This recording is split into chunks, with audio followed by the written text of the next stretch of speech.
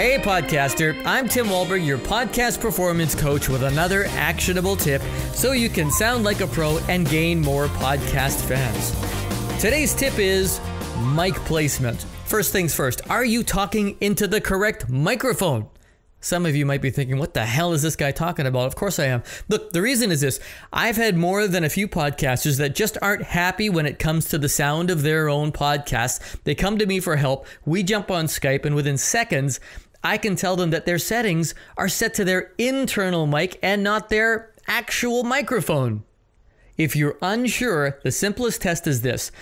With your headphones on, tap on your mic with your finger or with a pen. Smack it around a bit. Seriously, you won't hurt it. If you don't hear it, try tapping on your computer screen right next to your camera. Try tapping some keys. Try tapping the corners of your keyboard.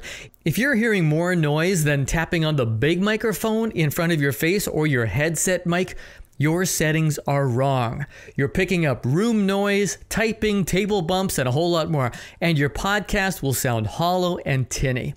Change your audio settings. You spent decent money on that microphone, so let's use it, all right? Fix those audio settings. Play with it. You'll figure it out. Just keep tapping until you hear something in your headset.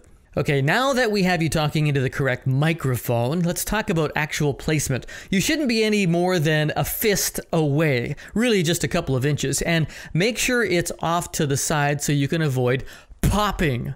You can see exactly how I do it in a mic placement video that I have on my website. Just go to podcastperformancecoach.com/podcasts, look for episode 1, and you'll see it right there. And by the way, if you don't have a professional mic and you're wondering what to buy, see my resources page. The equipment I use is listed there. You don't need to spend a ton of money to sound like a pro. I'll talk more about mic placement in an upcoming podcast because where you have your mic will also change your voice. So stay tuned for that one. I hope that's just the tip you need. I'm Tim Wahlberg. I deliver actionable podcast performance tips. Subscribe to my podcast and let's make your podcast sound great. Find out more about me and my coaching at podcastperformancecoach.com. See ya!